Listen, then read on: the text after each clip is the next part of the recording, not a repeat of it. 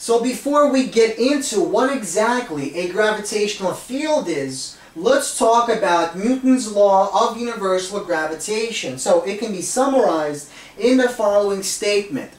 Any two particles that have mass will exert an attractive force on one another that is proportional to their masses and inversely proportional to the square of the distance between the center of mass of our two particles, our two objects. So for example, we have object number 1 with mass m1 and object number 2 with mass m2. Now these two masses will create a force, will exert an attractive force on one another. In other words, m1 will create a force on m2 and m2 will create an equally magnitude force on m1. So the magnitude of the forces will be exactly the same because it's given by the following equation. So the gravitational constant g multiplied by mass of object 1 multiplied by mass of object 2 divided by the distance between our two objects, between the center of mass of our two objects, and squaring that distance. So the magnitude of force is the same, but our direction is opposite. So both of the forces point along the axis connecting the center of mass of our two objects. This force points in this direction and the other force points in the other direction, in the opposite direction. Now, for example, let's suppose m1 is the Earth and m2 is the following marker. So if I keep my marker here and eventually if I let go, what happens to my marker? Well, the Earth, which has mass 1, exerts a force on my mass 2, which also has mass, and pulls this object downward. So this invisible force is known as gravity. Now notice my object m2 also creates a force on my object 1, m1, the Earth. But because the Earth has such a large mass, because the mass of the Earth is so much larger than the mass of object number 2, my marker, the acceleration of the Earth is very, very tiny, unlike the acceleration of the marker.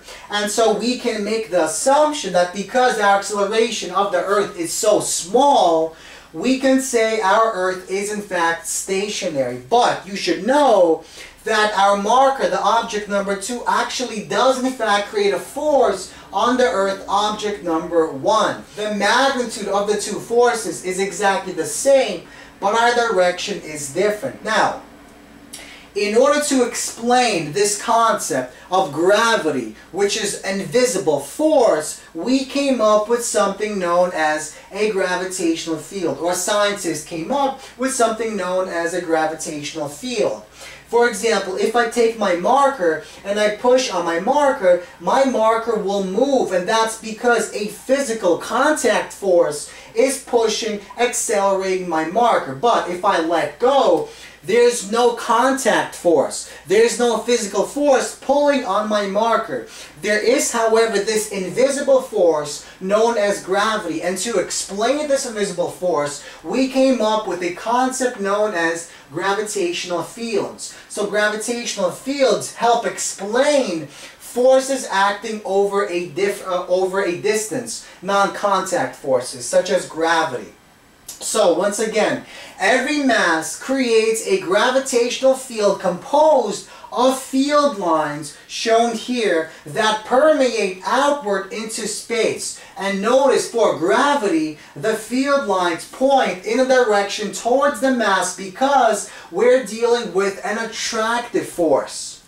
Any object placed into the field will feel a force that will pull it towards the object, creating the field. So we have the Earth creating this gravitational field, pulling other objects, such as our marker, towards the center of the Earth. Now, how exactly do we calculate the magnitude of the gravitational field? Well, let's look at part 3.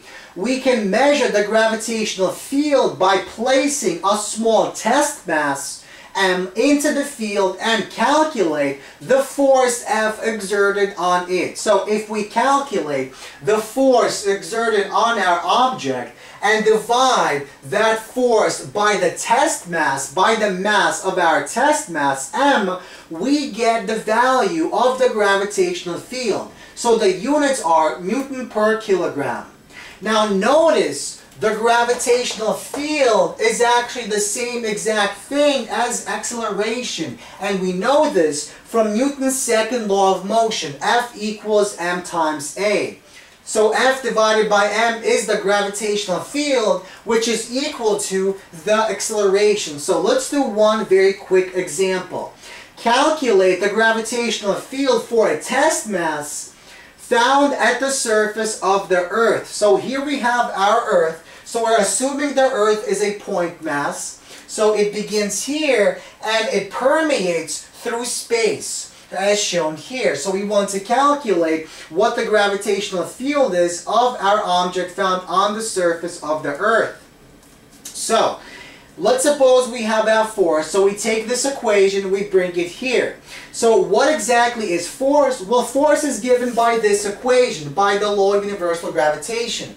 So notice that the mass of our point mass, this red guy, will cancel out.